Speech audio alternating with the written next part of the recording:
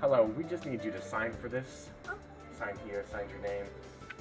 We're also going to need your email, your social security number, maybe your PIN number, and the keys to your door.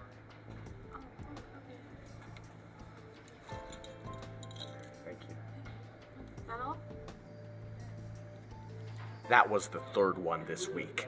It's so easy to scam. They don't even see it coming. I pose as your bank website, family member, or even the IRS. But the one thing in common is that they're all lies. What? You don't need my social security number? If something smells fishy, call the Ohio Attorney General's office or by visiting ohioprotects.org.